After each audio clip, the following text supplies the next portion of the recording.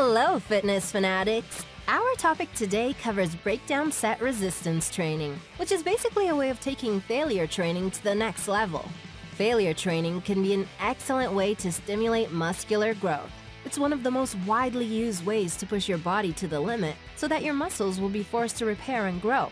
With breakdown training, you can push yourself even further by immediately lowering the weight and going for a few more reps.